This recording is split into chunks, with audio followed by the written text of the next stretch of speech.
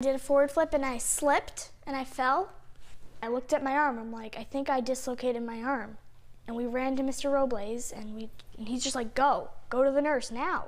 I got there and then the nurse wasn't there. It's like, you okay? And I'm like, I need help. Can I have some help?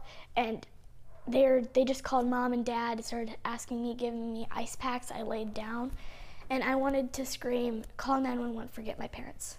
Because because I tried to move and because they were almost here, I'm like, I can't move.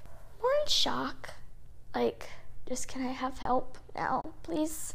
Trying not to cry and make it worse. It just feels like you're alone. No one's on your side. It was a pretty intense injury. Mm-hmm. And I think when you got there, you're just like, you took one look at it and you're just like, just call 911. Yeah. Call 911.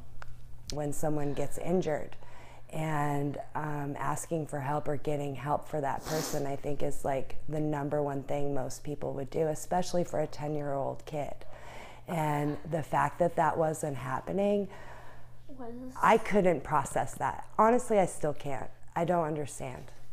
And so if that's their policy and they're tied by that policy, the policy needs to be changed.